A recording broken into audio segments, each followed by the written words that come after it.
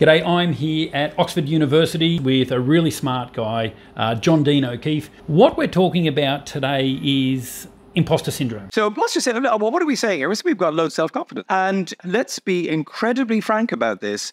Everybody has it to a greater or lesser extent. Guess what helps with that? Knowing your stuff and practice. It's amazing how people go, oh my God, I feel such a fraud at work. And then 5 years later, no, okay. Because these things happen over time. I mean, the idea, of course, is not to be going in so utterly frightened and so dejected and so demoralized with yourself. So you do need to start off at a certain level. And some people do have serious problems going into work. They can have all the degrees in the world, all the training, and they'll never feel right. And sadly, some of those people never feel right. But even with those people, they can be better. And they can be better, actually, as you know very well from all the work you've done over the years, they can be much better with doing very small things. I shouldn't really say this, but you need to understand that when you go into a job, or for instance, when I'm giving a lecture, the great news is nobody really knows anything compared to me. And when you're giving a presentation at work, you've actually been working on that, they haven't. Oh, can you legislate for the smart question from the back? No, you can't. But hey, there are ways to handle that as well.